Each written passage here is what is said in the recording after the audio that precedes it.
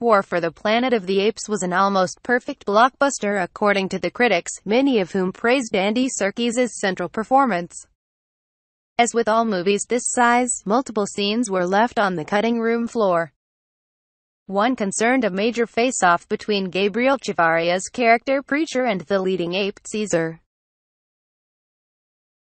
Basically, Caesar is locked up and we could take him out at any time, and I'm telling him, the Colonel is my guy and you're the enemy, Chavaria told The Hollywood Reporter.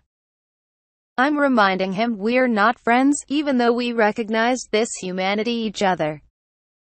Preacher was so conflicted because Caesar had let him live. Chavaria said that, during one take, Serkis shed a single tear, leading to himself forgetting his lines. Fortunately, there was also a camera glitch during the scene, rendering that version unusable.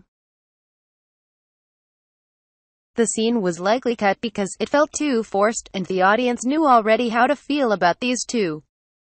Director Matt Reeves had previously said of Preacher that the character was intended to be undecided on whether the humans were right to destroy the apes, meaning the audience are constantly on their toes.